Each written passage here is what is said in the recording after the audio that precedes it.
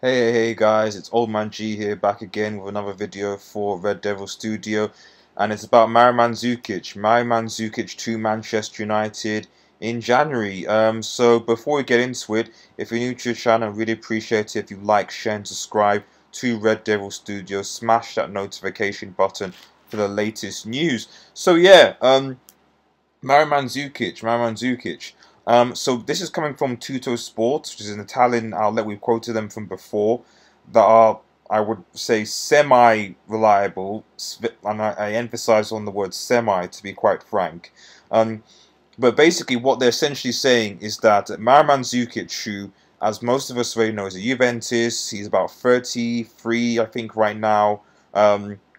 He hasn't played a single game for Maurizio Sarri's Juventus at all. And he's basically looking for a move. He's no doubt looking for a move away from Manchester United. And according to Tuttosport, he's actually quite desperate to join Manchester United as well.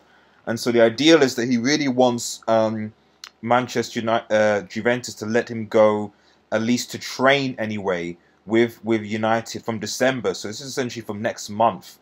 So that a deal can be sort of sped up, so it can be made official in January. He can confirm and he can play. That seems to be what seems to be going for. And to be honest, well, initially I looked at the story and thought, I don't think this is likely. To be honest, the amount of stories been coming out about this deal makes me think that this could be increasingly more and more likely. And I'll tell you why. The first reason is that Juventus want to get rid of Mandzukic. That's the simple reason. He's not played. Juventus don't mind him going. Mandzukic doesn't mind going. So there's that. So there's no issue from the club Juventus that they want to go.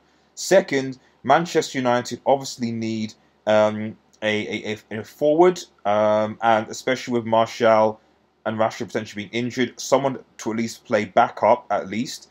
Possibly, maybe that might mean they might give Mandzukic a short-term contract of 6 months or a year, and then allow maybe like a Haaland to come in. I don't know, but that seems to be he's a short-term fix for a problem that we have right now, and so I can easily see United, especially if he's quite cheap, going for him. He's an experienced forward player.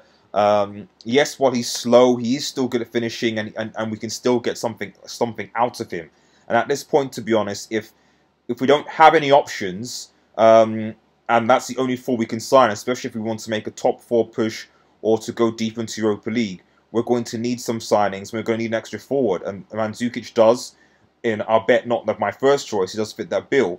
The second thing is for the player, and I think what's important to know is that it's Euro 2020 next year as well, and Mario Mandzukic wants to be in the Croatian team to play at the Euros. And so as with like a lot of players, and you'll see a lot of, I believe, transfer activity in January this year, because you see a lot of players desperate in Europe, wanting to play for the national teams for the Euro 2020, and so if they're not getting game time at their current clubs, they want to hanker for a move. And what better place for like a Mandzukic to go to than to go to Manchester United, where it's the biggest club, it's going to get a lot of exposure, a lot of advertisement, and he's playing semi-regularly. You know, that should at least give him in good stead as a starter for the Croatian team, especially when they'll be announcing their squads. I think they announced the Euro 20 squads. I think it might be March time, I think, somewhere like that.